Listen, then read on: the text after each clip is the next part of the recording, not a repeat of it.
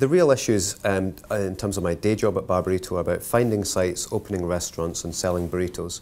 But behind that we have some real key issues. We have raising affordable funding and capital to grow the business, managing people, both in terms of recruiting, training, developing, but also performance management. And also we have issues around dealing with the administrative overhead of running a small business. Both health and safety and employment law are critical issues for Barburrito. In terms of employment law, it's about making sure that we act morally and within the confines of the law.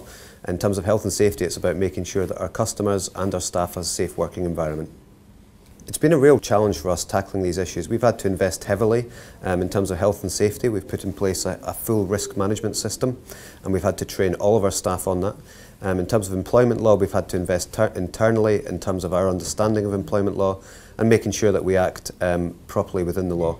In the last 18 months for us, if anything, things have got worse because as we've grown and we've decided to obviously professionalise ourselves internally, the administrative burden around both employment law and health and safety has grown.